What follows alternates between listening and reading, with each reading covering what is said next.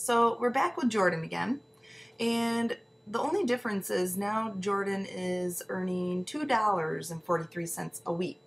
And now we want to think about how much he earns after 10 weeks. So we're going to have to think about what to do to figure this out. So really, we still want to set up the problem the same. We have $2.43 times 10, and we just want to think about this idea. When you multiply a decimal by either tens or hundreds, thousands, etc., you simply just shift that decimal to the right, the number of zeros in the numbers. So we practiced that in the last learning goal. The only difference is our decimal is just in a different spot. So we're going to apply in the middle that same of the number instead of the end now. Yeah.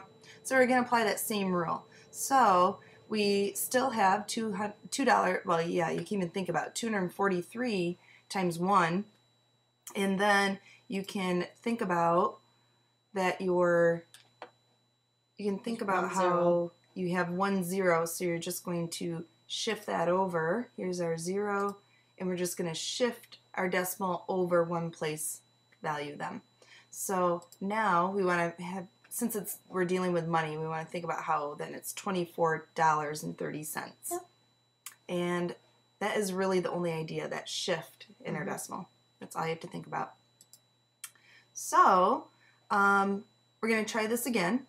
Now, same thing. Jordan is earning $2.43 a week. Now we're going to think about after 1,000 weeks, which is a really long time again, how much will Jordan have earned? So we're going to apply that same idea. So we have $2.43, and let's see here. We have 1, 2, 3 zeros. So you're going to want to think about that with your shift again. So here we have 243, and here's our decimal originally. We're going to think about how we have 1, 2, 3 zeros. So we're going to move our decimal 1 and 2 and 3. And of course, just as a placeholder, we want to tack on that 0 there. So now we see that Jordan has earned $2,430. Right. And the decimal, if you noticed, went like, it jumped down, and there was that one empty like swoop. That's where we fill in that 0. So it is important to try, at least until you really get the hang of it, write those little things in. No one's going to mark it wrong if you do. Okay? Right. It's better to get the right answer. Definitely. So since we're just practicing that idea of decimals, we don't have any where you pause and try. These are just right on your own, right away. So if you need to review, go back and review. And then take a moment to try to solve these 4 problems, thinking about that idea. Write the equation out again? Yes. That way we can go over it in groups and you know exactly what problem we're talking about. And then we got a little bit more, so come on back when you're done. Okay, the next part is what happens if you're multiplying with something that's not so nice and neat as a 10. So in this example, Susanna makes 50 cents for every chore she accomplishes, and she does 5 chores. So how much would she make? So again, you know enough about story problems to know you have to multiply the 2. So if we multiply 50 cents times 5, how do we do that? And luckily for you, there are steps to do it. So you're going to write these down. Yes. Yay! So write these down so you can have them to refer back to. But the first thing that I usually do is I just ignore the decimal. So pretend the decimal's not there, and I'm worrying about 50 and 5. So if I need to multiply 50 times 5, and we learned that in Learning Goal 1. So 250. 5 times 5 is 25, and then you add the 0 from the end. The second thing you do now is count the number of places that are after the decimal in the problem. So we're talking about this equation right here, not the answer. So if I look at my problem, there's no decimal here. I have one here, and there are 2 places. 1, 2. So there are 2 places after the decimal.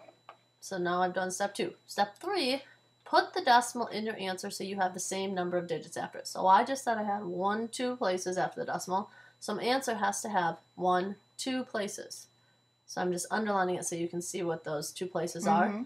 And then you put the decimal in. Yeah. That's it. Easy peasy. Okay, so you ignore, multiply, count how many come after it, and put it in your answer.